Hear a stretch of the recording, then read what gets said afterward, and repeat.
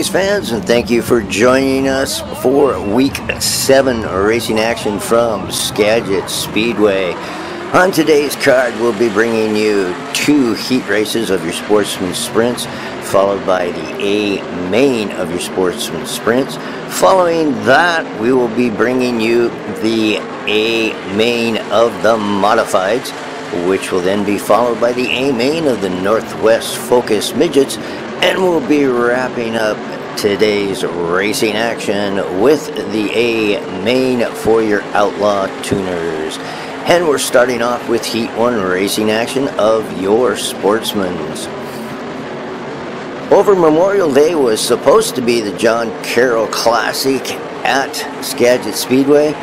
However, Mother Nature had a different story, and it got rained out. So the John Carroll Classic has now been split between Week 7 and Week 8, and we are featuring the Sportsman Sprints, Modifieds, Northwest Focus Midgets, and Outlaw Tuners in Part 1, Week 1 of the John Carroll Classic. Corey Swatzina in the number 2 car is showing the way in Heat 1 racing action, being chased by Steve Parker. Sean Johnson holds on to the 3rd spot. And folks, this one is going to end up with the number 2 car of Corey Swatzina taking the win.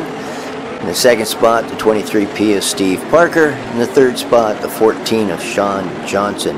Michael Bollinger in the 73. In the 4th spot, Kelsey Carpenter in the 79K in the 5th spot.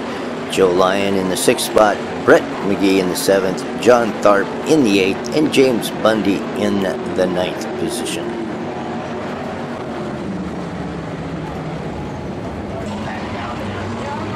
And here we go with your Heat 2 racing action for your Sportsman. We have a 7-car field. And making good his pole is the 29 of Eric Turner as he goes to the point and will lead the first lap.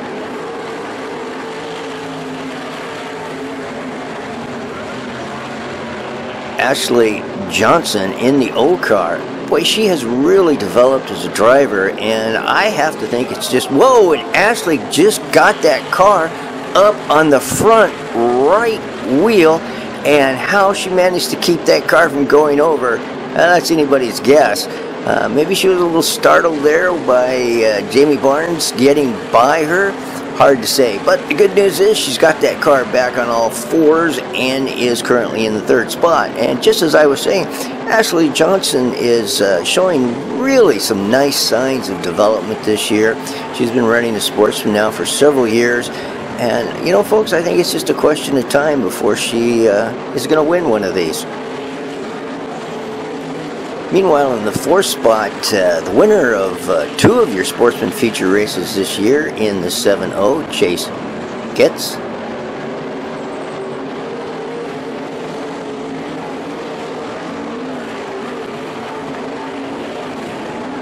And this one is going to end up with the 29-year pole sitter of Eric Turner taking the win, followed by the 06 of Jamie Barnes in the 2nd spot. Ashley Johnson hangs on to the 3rd spot in the old car. Chase Getz in the 7-0 in the 4th spot. Jesse, I'm not folks going to try and pronounce his last name. He's a young man that's just beginning his career in the sprints. Number 21, Jesse. Malachi Gemmer in the 6th spot, and in the 7th and final spot, the 33 of Bill Rude. And yes, I will find out how to pronounce Jesse's last name correctly.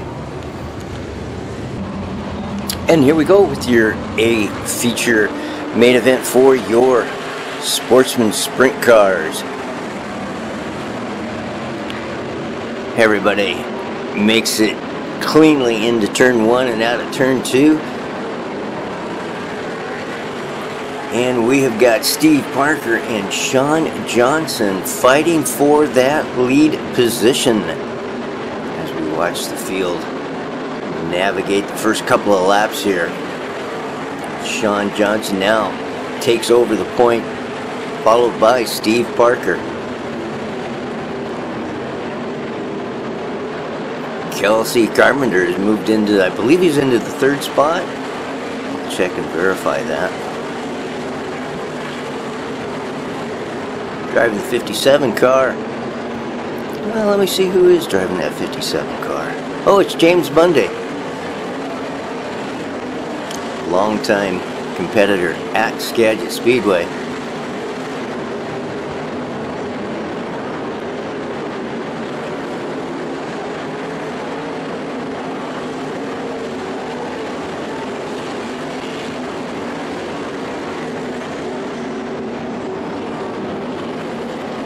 Sean Johnson continues to show the way in that 14 car. And should he hold on for this win? I'm not sure, but I believe that would be his first win here at Skagit Speedway.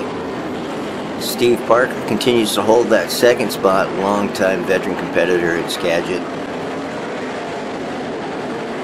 Kelsey Carpenter in the 79 finally looks like he may be shaking off the, how do I want to word it, the bumps and bruises of a bit of a tough start for him this season, as Kelsey looks like he's coming back into form.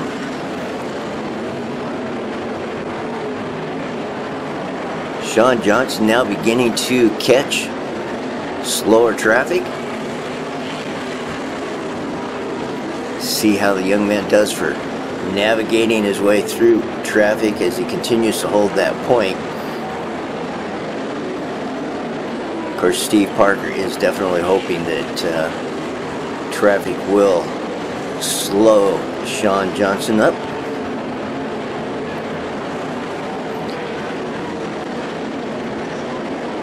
And a shot of Ashley Johnson. I was incorrect, because Ashley Johnson is holding the 3rd spot. So Kelsey Carpenter is running 4th as Ashley Johnson continues to show a strong run as she is in the 3rd spot and defending it well against the veteran, the 79K of Kelsey Carpenter. Let me remind you, Kelsey Carpenter is the only driver at Skagit Speedway to have won the track championship in every division. Literally the 410s, the 360s, and the Sportsmans.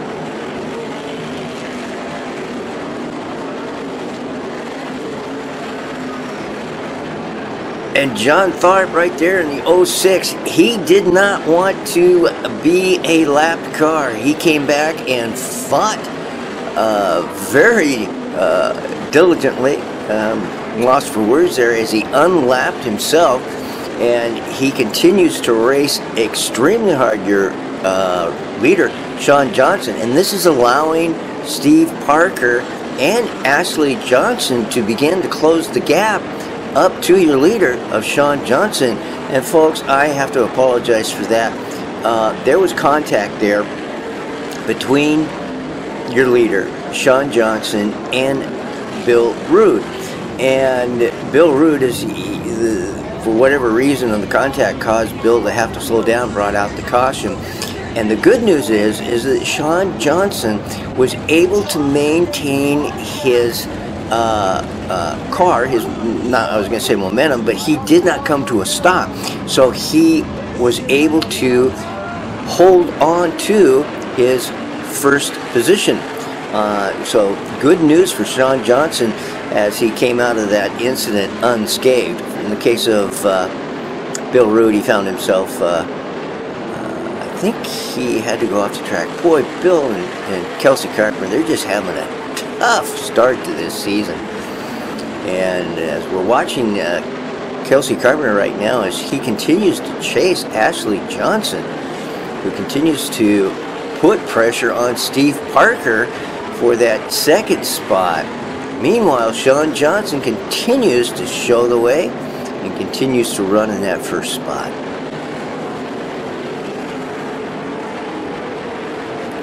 So laps are beginning to run down. And we have Jamie Barnes, who's all over the backside of Kelsey Carpenter as Jamie's trying to get himself into that 4th position. So big time racing for 1st and 2nd and 3rd and 4th. You've got 3 veterans out there, and then you've got the, well, I guess Ashley could be considered a veteran. She's been at this for about 3 years now. Oh, and Ashley washes the car up just a little bit in turns 1 and 2, and that was all that Kelsey needed. Kelsey gets down underneath Ashley. Ashley's trying to come back as they go down the backstretch. Ashley on the inside, and I think that's a veteran move there. Kelsey Carpenter kind of pinched her off. Kelsey moves into the 3rd spot. We're on the final lap, and folks, this is going to end up with the 14 of Shawn Johnson, your winner.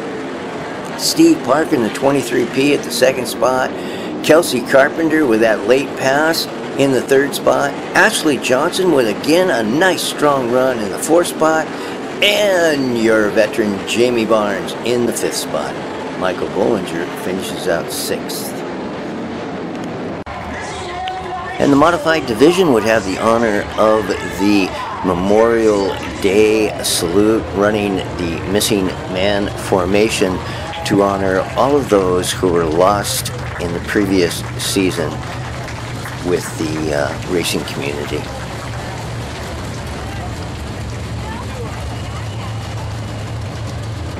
And here we go with your A feature race for the modifieds. And as usual, the modifieds would, how do I say this, maintain their unpredictability.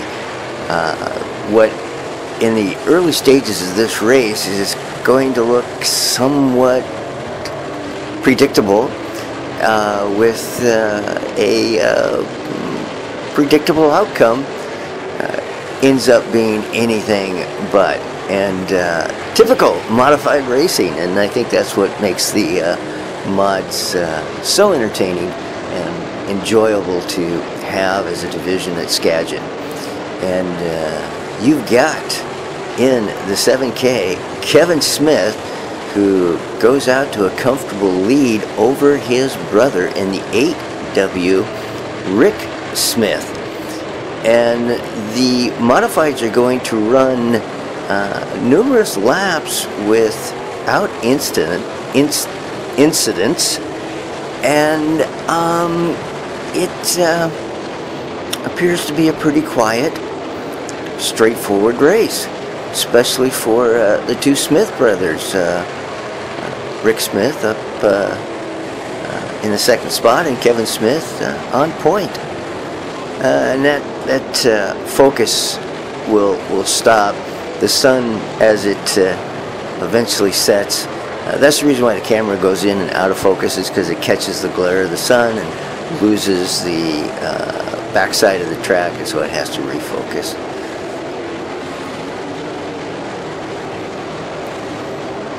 So we've got some close competition going on for the 3rd, 4th, and 5th, and 6th spots.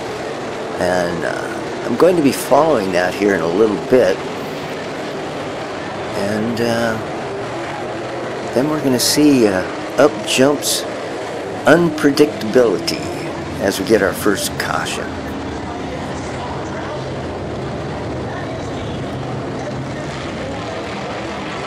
And that's the 51 of Greg Moore. So Greg Moore sent to the back of the field, and he immediately set sail to start gobbling up positions and getting back into the fray of this.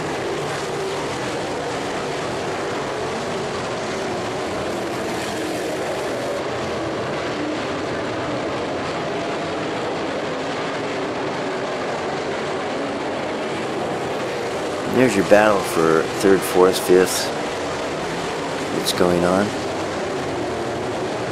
We've got 4 cars that are all fighting it out for 3rd, 4th, 5th, and 6th. As up front, Rick Smith continues to have what apparently, or looks like, an easy drive, followed by his brother again, Rick Smith in the 8W. Excuse me, Kevin Smith is on the point. having what appears to be a easy time of it.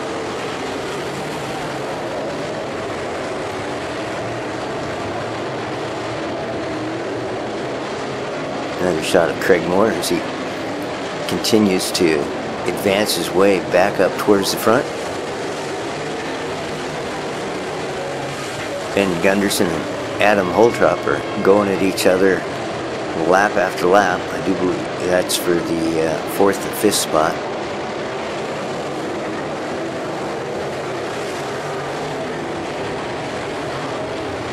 Jeff Blanton is having a good tussle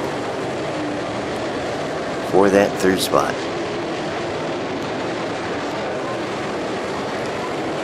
Shot of Rick Smith in that 8W. And you can see that it's side-by-side racing for third. And now we've got, Adam Holtrop slows, gets tagged by, I believe it was Ben Gunderson, simply because Adam slowed to a stop and pulled it off the track. Did get it off the track, so no caution, so the modifieds continue to race under green conditions. And while I was following Adam Holtrop, Rick Smith thought the yellow had come out. It didn't. And this allowed his brother in the 8W to go right on by Rick Smith and take the lead. And now Rick finds himself in a heck of a battle with a very stubborn brother, Rick Smith, who doesn't want to give it up. That is, give up the lead. So roles are now reversed. You now have Rick Smith in the 8W leading this race, with Kevin Smith finding himself needing to put serious pressure on his brother if he's going to regain that lead. And both the brothers come up onto a slower car.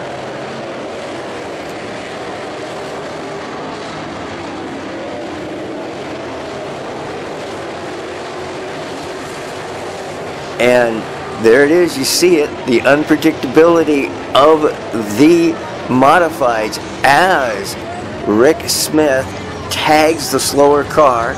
Two cars go around.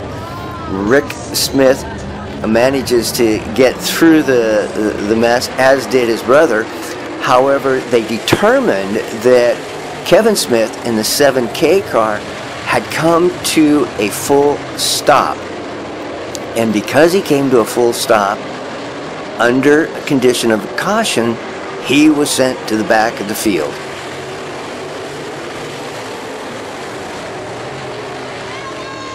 As was his brother in the 8W, Rick Smith. And the cars all woe up as we have a car that finds itself dead in corners 3 and 4, and that's the 22M of Mel Decker.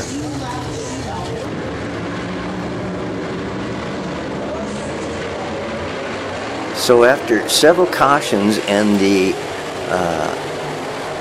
caution which sent both the Smith brothers to the back of the field, the leader is now your 52 car of Jeff Morris. With 1 lap to go. This one is and the 25 car, as you can see, hops the berm, slams into the side of poor Kevin Smith, who slams into the side of his brother Rick Smith, and another car, the 22 Mel Decker, nowheres to go. He comes to a stop, resting against Ben Gunderson. So excuse me, it was the 25 car, hit the berm, went off the berm, hit the side of the 7K of Kevin Smith, who hit Ben Gunderson. It wasn't his brother that he hit. So we're going to have a green-white checker, and we're down to 5 cars that are able to continue to run. And again, Jeff Morris continues to be your leader.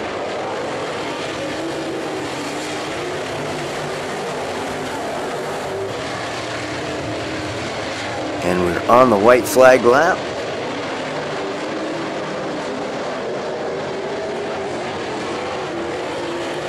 And this one is over. The 52 of Jeff Morris wins it. The 51M of Craig Moore, who was brought out his own caution, went to the back of the field, came all the way back to take second place. In the third spot, the 67S of Mike Stelz. In the fourth spot, the 4C of Carl Frenson. And in the fifth spot, the 22 of Mel Decker. And here we go with your A feature race, your main for your Northwest Focus Midgets. 21 cars.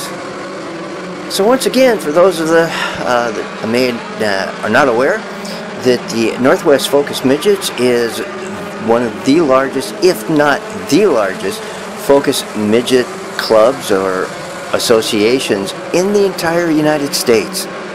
And we have the wonderful privilege of having them right here, located in the great Pacific Northwest. Mike Stryker was on the pole in the number 8 car. He started this event. Mike is a young 60 years of age. And I actually chatted with him for a little bit at in the pit area, and had a good conversation with Mike. He struck me as quite the gentleman, and was very helpful, and enjoyed talking about the Northwest Focus Midgets and the midget and running it, and said he had nothing but praise for the organization, and really enjoys running this particular class.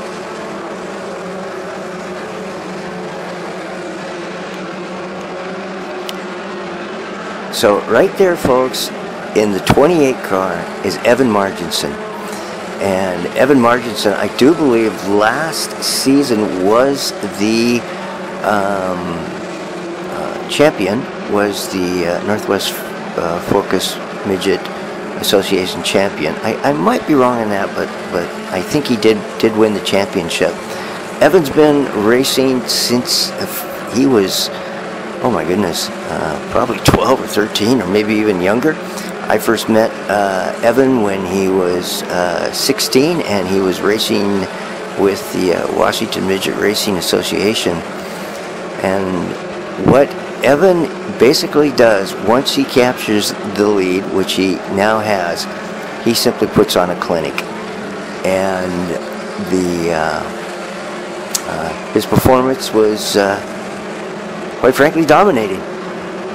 And he's definitely going to win this race. He won the preceding race prior to this one, so he's going to make it 2 in a row. Now the car that he's driving, the car that he's campaigning, that is the Ken Ferris car. That on our last webcast I mentioned about Kenny Ferris, gave a little information on Ken, that Ken a number of years ago won the WMRA championship, long-time midget racer, and then life, I'm not going to say life necessarily took him away from it. He'd done it so long that he decided he needed a break, and here we are after several years of Ken being out of it. He wanted to get back into it, so he went out, got himself a Northwest Focus Midget, and when he is not able to run the car, because he frequently is earning a living on weekends, he now lets Evan Marginson bring the car out to the track, and Evan does his usual stellar professional driving. And the thing that is really impressive about the Northwest Focus Midgets, I believe this is the second main now that I've seen them run at Skagit, in which they go green, white, checker without a single caution. And so this one, as I've already alluded to, is the win is going to be the 28 car of Evan Marginson. The 24 car of Nick Evans will take the second spot. The 9T of Tristan Thomas in the third spot. In the fourth spot, it'll be the 9S of Sawyer Lind. In the fifth spot, it'll be the number 8 of Mike Stryker. 60-year-old young Mike Stryker. So I'll let you go ahead and finish out watching this as your Northwest Focus Midgets put on a good show. A great show for the fans this Saturday night. And they'll be back at Skagit. I'm not sure exactly how many more times, but they'll be back at Skagit a number of times. And oh, by the way, we've got upcoming some very exciting racing on the sprint car scene in the Pacific Northwest. Next week is part 2 of the John Carroll Classic, which will feature your 360 sprint car division. And then in 2 weeks after that, it is Dirt Cup, a 3-day show for your 360s. And then there'll be a couple weeks break. Oh, and then the following weekend, we go down to Grace Harbor Raceway for the Fred Brownfield Memorial. And by the way, both Dirt Cup and the Fred Brownfield Memorial are the ASCS National Tour comes into town. So the ASCS National Tour will be here for Dirt Cup, and then the following weekend they will be down at Grace Harbor for the Fred Brownfield Memorial. And then about 2 weeks after that, we get to 360 Nationals. So we've got a ton of sprint car racing left to be bringing you. And following the Northwest Focus Midgets A-Main, we're going to be bringing you the Outlaw Tuners.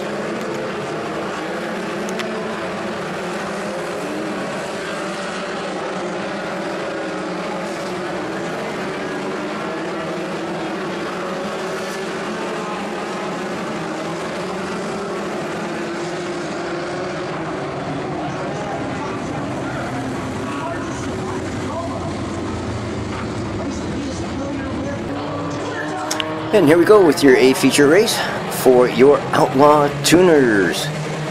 14-car field. One of the larger fields so far this year for the Outlaw Tuners. And right off the bat, we get one car that hops the berm coming out of turn 2. Throws up a pretty good dust storm, but no harm, no foul. Everybody continues to race.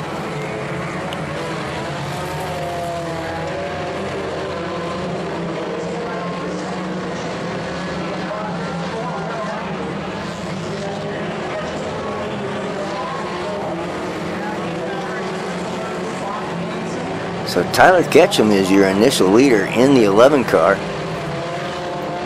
being challenged by the 54 that hops the berm coming out of 2.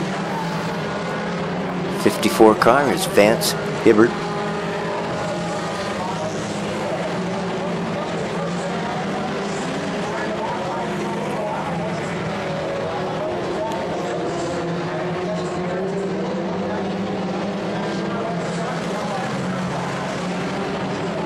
And both Tyler and Vance are going to put on a bit of an exhibition, or I don't know. They're both going to race each other hard for several laps for that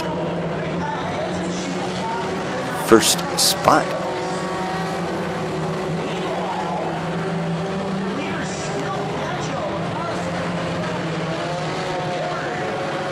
Both Vance and Kyle side by side, door to door racing, duking it out for the first spot, and caution comes out as, I'm not sure if he caught it, a piece of molding or debris came off the car. So caution came out for debris. So on the restart, Tyler Ketchum in the lead.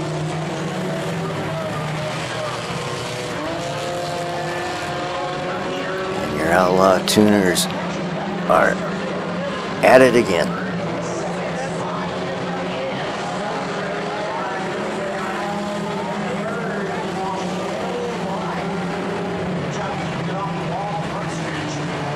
Oh boy, Vance almost got that car up and over, as once again he tried to take the shortcut, hopped the berm coming off of turn 2, and you saw that car got as close as it probably can get without going over. Fortunately, it came back down on all fours. However, he did fall back to the 3rd spot.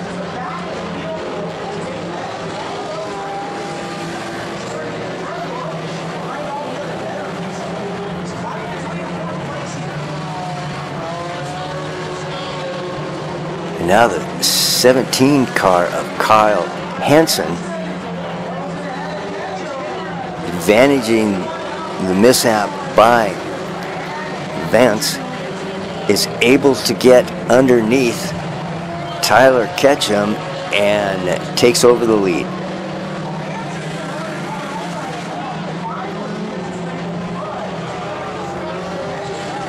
And folks, this one's going to end up with the 17 of Kyle Hansen taking the win.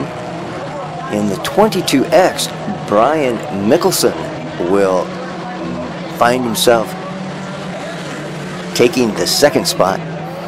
In the 3rd spot, it will be the 54 of Vance Hibbard.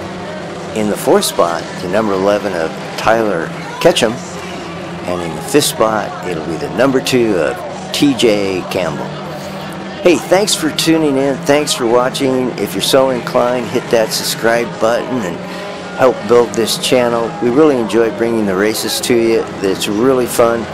And as I mentioned in the Northwest Focus race and their A-feature race, we've got some outstanding sprint car racing ahead of us in the month of June and July. And of course, we wrap the season up with the World of Outlaws. Doesn't get any better than that, folks. So, hey, this is Lauren Doolittle. Thanks for joining in, and we will see you next week as we bring you part 2 of the John Carroll Classic featuring your 360 sprint cars from Skagit Speedway.